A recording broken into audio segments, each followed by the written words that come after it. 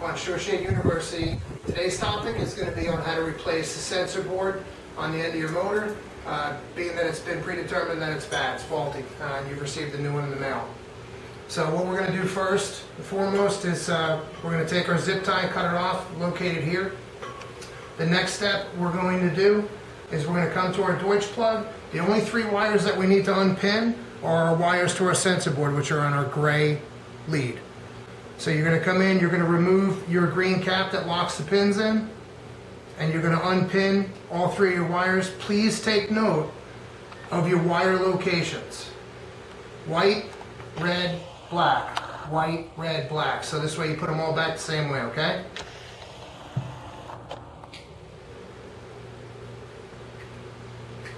Okay, set the Deutsch plug aside. Next step, you have a pinch bolt right here on the end of your flywheel. You want to break that loose.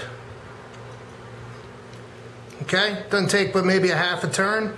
Take note of the orientation of the flywheel. Your gap in your pinch bolt is perpendicular to the shaft opening. You want that because if they happen to be like this and you tighten down, you're going to squeeze the shaft shut. You'll have a problem getting the motor back on. So you'll want it 90 degrees to it. And if you look across the bottom here, you have to make sure that you have enough space under the flywheel to clear the wire and your screw head. If that's the correct depth, your flywheel is just shy of being flush at the top. So go ahead and remove that, set that down. Next step is you just get your Phillips head screwdriver. You're going to remove 2 screws. Just take note again, the orientation way it's oriented on the motor.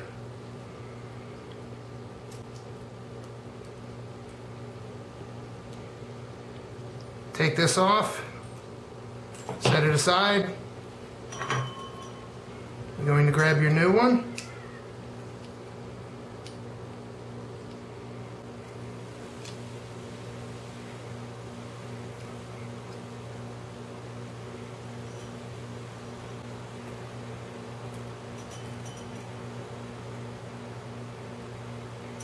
It'll be a little hard to start the screw when you first get started on it.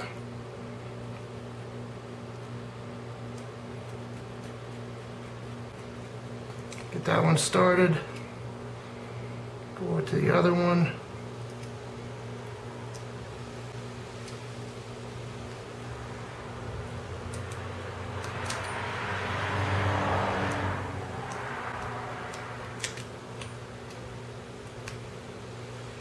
You don't want to go super tight. You don't want to crack the board.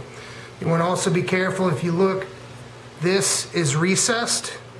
Make sure it goes down in the recess of the board and sits flush down in there, and then just tighten up your screw.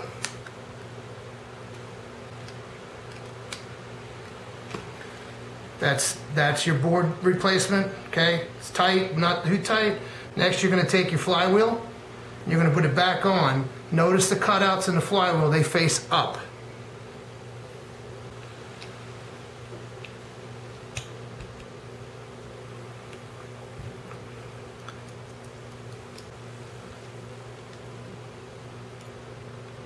Start tightening it down to the pinches a little bit, and then you need to set your depth. Again, you want to make sure you're 90 degrees to your shaft opening.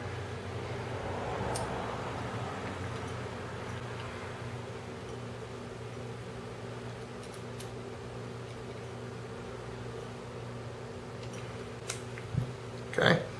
Now again, if you look, we're clearing the wire and we're clearing the screw head. We're 90 degrees, and we're a little recessed right here on the shaft. Okay, and you just want to go tight enough on the pinch bolt to where you can hold the shaft and not turn the flywheel off the shaft. Okay, doesn't have to be super tight. Then we're going to take a new zip tie.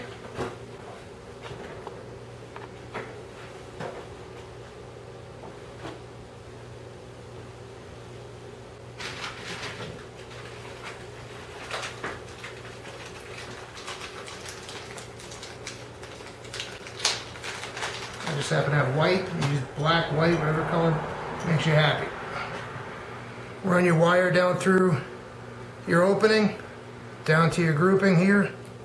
And again, you don't want these being super tight, because if you over tighten a zip tie, you can actually break the sheeting on the wire and cause a short. Just meant to hold it in place.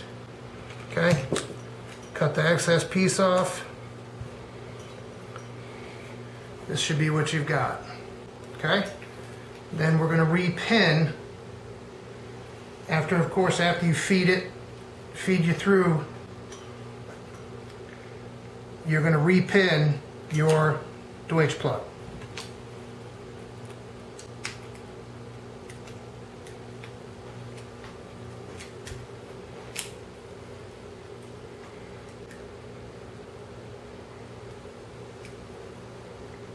And that will conclude the video.